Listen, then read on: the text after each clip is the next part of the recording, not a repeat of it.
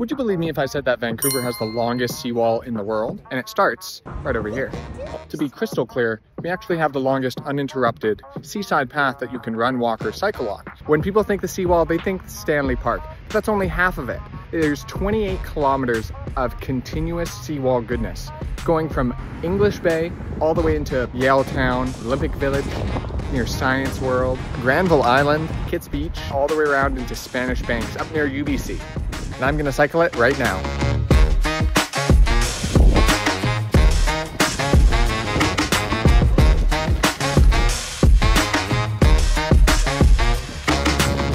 And here we are out in Spanish Banks.